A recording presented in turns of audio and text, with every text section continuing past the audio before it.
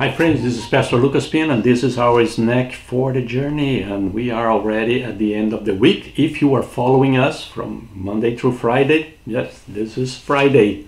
But if you are just watching one video here, one video there, so it doesn't make any difference, right? And we are in the first book of Samuel. We're finishing our series here, which of course we could not see the whole book, right? It's just a few stories. Today we have a beautiful story at the end of the book. A beautiful, beautiful story that I'd like to share with you. And before I go there, I'd like to encourage you to subscribe to our channel and to share this video with your friends and families because it's going to be good for them, it's going to be good for us. Help us to bless other people. We just want to bless other people and give you a short snack, a small snack for your journey. The story today is, we learned that Saul knew that David was coming for the kingdom, right? Saul was the king and he knew that David was coming for the kingdom.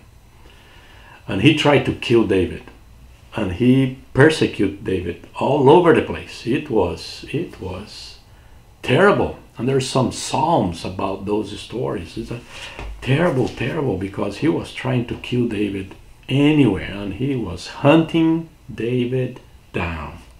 And today we have a very interesting verse that I'd like to share with you. It's chapter 24 verse 15. It says, this is David talking to Saul, and I'm going to give you the context for that. May the Lord be our judge and decide between us. May he consider my cause and uphold it. May he vindicate me by delivering me from your hand. This is one of the very interesting stories. Saul is hunting David. David got his men and went to a cave, and all the way at the back of the cave, and he hid there. And then Saul saw the cave, and he needed to relieve himself. So he went to the cave to do that. And the men, they whispered to David, said, look, the Lord gave your enemy in your hand. You can kill him right here because he was there relieving himself. And David said, I'm not going to stretch my hand and touch the anointed one. He is the king. He is anointed by God. I'm not going to do that, but I'm going to do this.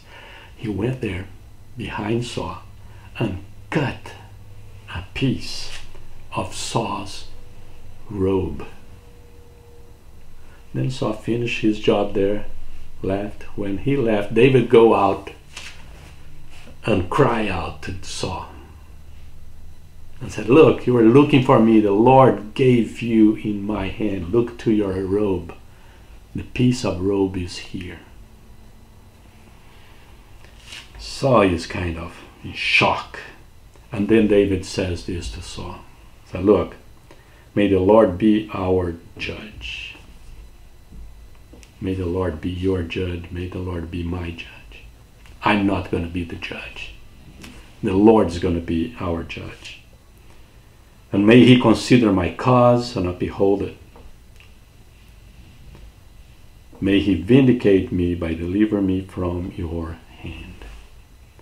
The Lord will be my judge. I'm not going to do it. The Lord will do it for me.